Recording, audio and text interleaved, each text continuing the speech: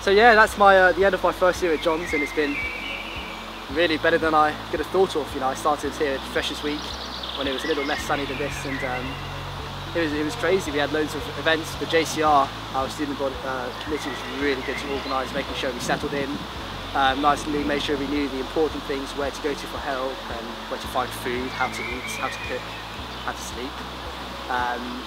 Yeah, no, I really loved it, and it was honestly, I think it was a really great start to my time at Johns. I think the start of second year was maybe my favourite time, when I got my college children. So obviously in your first year you're given parents, so someone in the year above who studies your subject and someone who studies your sibling, another first year subject.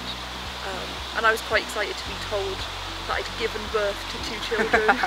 It was quite funny messaging them on Facebook being like, I think I'm your mum, nice to meet you. No, I love my college family. The support, because of the college families, you know, you get to know the second years and the people who've walked ahead of you, really. And it's great. They're so friendly, and they've got the wisdom, and I'm more than happy to pass it down. It's been, I don't know, in some ways you make best friends, and in other ways it makes it so easy to come into college and feel like you've got people looking out for you, people to go to. In terms of this year, I think this is my last year as well, and just sort of, once you've been here for 3 years, you sort of get to know the place and it becomes your home, I think. It's been really nice to just sort of appreciate St John's for what it is. It's a really beautiful place, and the staff here really care about you, and the academic support we've had this year especially has been absolutely amazing. So just have the chance to appreciate all we've had here, and it's been a weird year. A really weird year, but to still be here and to be able to sort of sit here and enjoy yourself is really, really nice. Yeah, I think academics have been really good over lockdown. Like directors of studies and tutors have been in touch a lot, which is It's via Zoom. Lots of Zoom chats.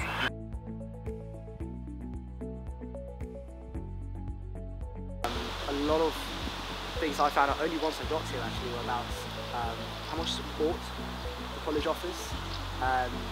You know, sort of course we talk about the welfare, but also the financial side too. And it's such that, you know, you really can come from anywhere, and they really don't want anything to put you off from coming.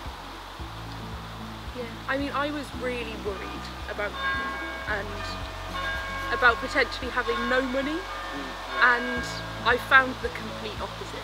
There's so many like hardship grants, other things you can get. I mean, just look at the Johns website, there's like pages and pages of things you can apply to.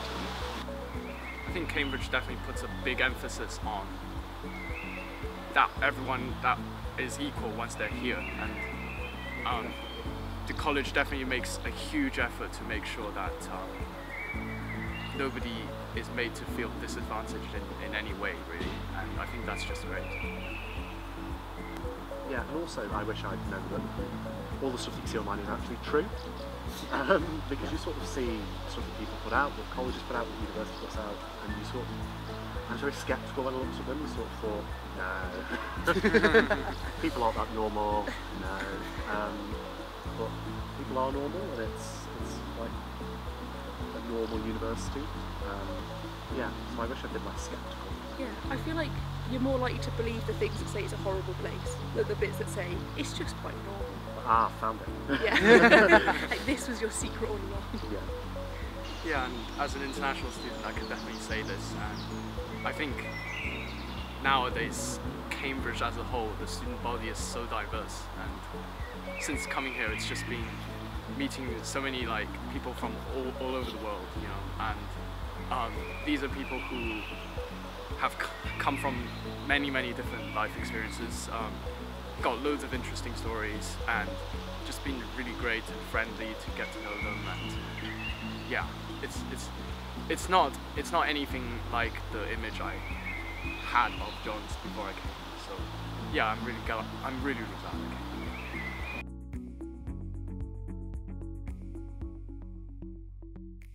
Yeah, it's nice to be right in the middle of things, but also have all of this like grass. And all the peace and quiet as well.